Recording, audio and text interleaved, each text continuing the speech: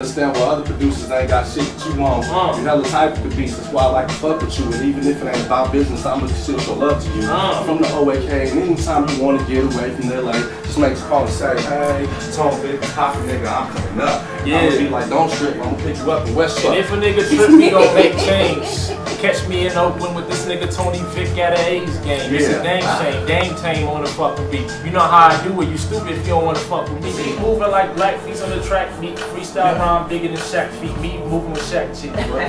Moving them track beats. Niggas talking, you niggas is whack hating, so you try to smack me, clap heat. It's what a nigga do. Y'all niggas is pitiful. I freestyle battle against your interludes. Nigga, I'll leave you with a missing to. Niggas be screaming and bitching about all the bullshit that they finna do. Yeah, I'm flipping, dude, on the fucking brandy beat. Niggas talking, niggas like, yo, I can't stand your heat. Y'all niggas is sitting there acting. Y'all niggas is small, get ate up just like sandwich. This ain't Tone Big, man. That nigga, he's so sick. He the type of dude to donate a whole bunch of blood to a crib. I'm the type of dude to steal your car and not dip. I'm the type to smack a girl in the neck, call her a bitch. And I'm the type to say, my bad, I'm sorry for doing that.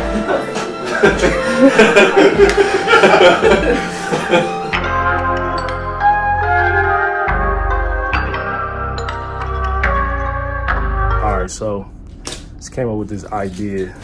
I just got to the office, so I'm gonna start telling y'all stories I never told nobody before.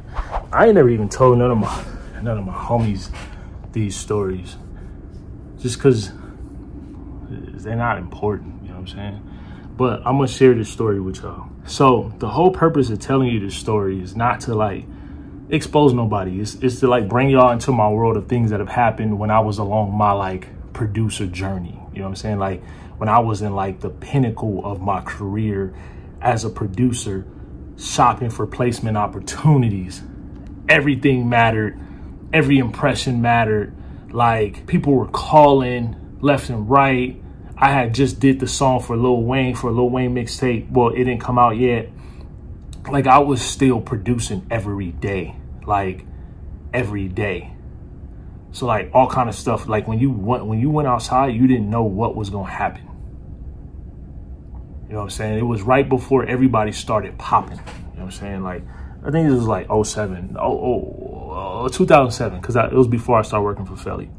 My managers, George and Shaq. One of my managers worked for Universal. My other manager worked for Interscope. The guy worked for Universal. The girl manager worked for Interscope. Like at the time, everybody was hungry. Like they believed in me. Like they were pushing my music like crazy. I was pumping out music like crazy. I didn't know how to speak. I was nervous. I didn't like going out. I didn't like being around people. I just wanted to stay in there and make beats. So I'm gonna tell y'all a name and y'all can Google the name. Stepney Johnson used to be the president of urban music for Interscope Records back in the day. My girl manager was related to him. She was like his like play niece, but they grew up together. Like his son, who this story is about, grew up with my manager. So my manager had already worked for Interscope. She had been there for some time. You know what I'm saying? Like, I don't know if anybody can remember back then, man, but you had like Garrett, you had like Marcus Heiser. Those were like the key people that I knew at Interscope. We used to be up there all the time, man. Like Marcus used to always play my beats for 50 Cent. Garrett used to always try to get all the LA producers like in there with artists and, you know, placements and stuff like that. So like back then as a producer, man, like anything can happen, man. Like a rapper can call you to the studio. You got to pull up with beats. You know what I'm saying? Like you can end up in a big studio like Record Plant, Paramount, or you can end up at like a garage studio in a room full of like Bloods or Crips, and you just gotta like be ready for whatever. So rumor was that Stepney Johnson's son, Stepney Johnson Jr., had just graduated from Florida State, I think, and he wanted to get into the music industry. So Step, we call him Big Step, Lil Step. So Lil Step was just getting out of college, and since his dad was a president of urban music, Big Step put Lil Step on. He put him in the, he just came out of college and just threw him in the industry, made him an A&R. You know what I'm saying? So everybody was like, the name was buzzing, like Lil Step. Step's son was coming to work for Interscope. You know what I'm saying? And then my manager was dope because she grew up with Lil Step. So it was like, yo, Lil Step. And then like when he came to Interscope, like his pops just threw him in and was like, I forgot the artist that he was over as an A&R, but Step instantly came in. He was driving his dad's Benz, like he was moving, you know what I'm saying? The one thing that I thought was really dope that I remember was we got a chance to go to Mike Conception's mansion in like Sherman Oaks off of Sepulveda. Nas was there, and it was crazy because the first time I had actually been in a studio session with Step, I guess Nas was there and some other rappers were there, but Mike Conception let Step use the studio because he was Big Step's son. And so one of my beats was being used for an artist that Step was A&Ring for Interscope, and he wanted me to come and just be a part of the process. So I got to the studio and they was rapping over my beat. You know what I'm saying? Nas had just left. And when we left, we got to tour this 26, I think it was like a 26 bedroom house. Bro, it took us like an hour and a half to tour this house. Like, it was crazy. That was the first time that I actually worked in the studio with Step. Step like really loved my music. Like he really wanted to help me. He wanted to like help me to get on. Plus he was fan with my manager. So like my managers used to really put me in some dope positions. You know what I'm saying? But boom. All right. Anyway, so at this time, like Step used to come to the house. Like we was connected, like we was cool. You know what I'm saying? He used to always mess with me, Dame, like keep killing it, like send me beats, all of this, right? So one night, Step called and was like, yo, I got some rappers from New Orleans that we're thinking about signing. They just flew in. I'm gonna be with them for the weekend. I want to try to get in the studio with Dame. So we was trying to figure out a spot where we can go, like, and nobody had a studio. So they wanted to get in that night because I guess the night he called, he was like, yo, these rappers, like it was like 3 rappers or 3 artists. And he was like, yo, they're only going to be in town for the rest of the day. They fly out at like 5 o'clock in the morning. I want to try to get a session in with Dame before we dip. So my manager was like trying to call around and see if we can find a studio. And one of her homies named Rock, who was an engineer, she called him as a last minute favor and was like, yo, Rock was like a producer. He used to produce and be a photographer. He used to work with like Tyga and a bunch of other people. And I think he did some stuff with Lil Wayne. I'm not sure, but I know for sure he came out of like Tyga's camp when Tyga was younger. And so she called Rock and was like, yo, Rock, like we need a spot. So Rock was like, all right, Shaq, like I'll mess with you. He really messed with Shaq. So he was like, look, I'm not going to, at first he said we couldn't use this spot.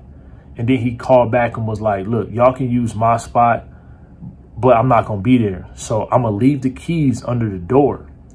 And then when you leave the keys under the door, I'm going to leave the keys under the door. Y'all go in the studio, use the studio. When you're done, put the keys back under the door, right? So me and my manager pull up. And then Step pull up in the Benz with these dudes from New Orleans, right? So we in the stew. I make some beats. We in there. I don't remember how long we were in there. We were in there for some hours though. And we basically was just like, yo, let's just stay up until it's time for them to go to LAX and, you know, get on their plane. So we made some songs and then we started wrapping up the session. And I guess one of the dudes went to the back balcony to go smoke. And then he came back. And then I didn't even know it was a back door or whatever, right? We finished the session. Everything is cool. I got to connect with these artists. I got a chance to like chop it up and sit in the studio with Step. I just thought that was dope because I always felt like, you know, being close to Step was going to, you know, put me on or something. That's what's kind of what I always thought. We clean up the studio. We leave the studio. I go to the house. Everything's cool, right? The next morning, my manager calls me and is like, you won't believe this shit. Rock called me and told me that when he came home, all his equipment was gone out of his studio. He's pissed because he's blaming it on us, like pretty much me, because I guess he felt like my manager wouldn't do it because she was a girl. So under his impression, he didn't know the other people that was there. He just knew me and he knew my manager. So he was pissed, kind of like accusing me kind of stealing the stuff. And I'm like, wait, what? Like we left, we put the keys under the mat, everything, right? We call Step. Step don't answer the phone. We still don't know what happened, but I know this is what I know for a fact to this day, that we all left together. They circled back around, took the key from under the mat, went into this man's house, took all this man's equipment, and flew back to New Orleans with this equipment. And the only person that had a car was Step Jr. So Step Jr. then helped these dudes steal out of my manager's close friend's studio. And this dude was on the phone crying because that was like his life earnings of like stuff that he saved up to get in his studio. That was his home studio. They took his monitors, they took his mic, they took all of his equipment. I felt so crushed because he didn't trust any of us after that. Like he believed my manager. He believed that it wasn't me. He believed it wasn't her. And we pretty much was like, yo, it's them dudes. But he didn't mess with nobody else after that. And he didn't mess with my manager too much after that either. You know what I'm saying? So it just shows you that, like, man, a great relationship can be just burnt if you bring the wrong people around. That was the biggest lesson I learned. And I think about that situation still to this day, man. Like back then, that was a time back in LA. Anybody that's from LA know that like a lot of studios was getting hit. That was like the home studio age when like everybody was like not going to big studios and was just investing in their home studio equipments back then. In their home studios back then, you had to invest at least $3,000 to get your music popping. Like it wasn't just like laptop software back then. Like you needed a $3,000 or up studio to get popping. You know what I'm saying? And now that age is starting to come back, which is crazy. But the whole purpose of me telling y'all this story, or stories like this, is to just show you how easy it is to come and go in this industry. You know what I'm saying? And since I've been in this industry my entire life, man, I've seen so many people come and go, man. And like, I'm gonna start letting y'all know in my videos, man. I've had family and friends that have started music and fell out of the industry. You know, I've had music industry peers, from producers and artists, record label A&Rs and record label executives that have all came and went. And it's crazy because you think everyone's in it for the long haul like you, but it just shows you that like one stupid move can get you out of the industry. So like now I went from respecting this dude Step to like everybody wanted to beat Step up. Like Step, and then it's crazy because we found out that Step was doing a lot of other goofy stuff out here in LA and ended up, you know, in situations where he kind of got pushed out of the industry. You know what I'm saying? And I'm gonna tell y'all this, when y'all look him up, y'all gonna see he a nurse now. You know what I'm saying? He a registered nurse now. So he came into the industry. His pops was the head of urban music at Interscope, came in and got handed an A&R position, and then phased yourself out of the industry for being goofy. You know what I'm saying? The one thing I pride myself on is I've been in this industry my whole life, and I have not been a part of any goofy situations like that. Because number one, I've always been taught since a kid to be on my own time. So I've never been on another person's time. And I was always raised to always have your own stuff so you don't have to rely on anybody else. So I came into the industry with my own equipment. People always came to my house. I never collaborated with no producers. I never went to no producer's house to create music except for my manager. And even when he started acting goofy, I went and bought my own drum machine. You know what I'm saying? So the key is you don't ever want to put yourself in a situation where if the rug was pulled from under you, you would fall. That's something that I prided myself on in this industry, is that you never want to be relying on someone or something to the point to where if the rug is pulled from under you, you will fall. You want to be able to have a rug pulled from under you and you don't even notice it. You know what I'm saying? That's how strong and sturdy you want to be in this industry and on the Dream Chase, period. Look, it is what it is, man. Like, you know, we going to put names out there, man. I'm not even tripping, like, but that's just how it is. We going to put names out there. I really don't even care at this point. You know what I'm saying? Much respect to OG Big Step. No disrespect to him. This is a situation that happened. It is what it is. You know what I'm saying? If you don't want goofy things said about you, don't be a part of goofy situations. It's that simple. I'm going to start telling y'all stories of goofy stuff I've done. Not like that. But I'm going to expose myself in certain things too. So I look forward to showing y'all stories like this. I want y'all to get in the comments. I want y'all to like. If you watch the video, comment on it. Show love. It take me all this time to make these videos. only take you 5 seconds to show some love. Say thanks for the content, Dame. You know, much love. I support you. I appreciate your grind. I'm proud of you. I love you. Something. Get in the comments. Do that. I'll see y'all in the next video. Peace.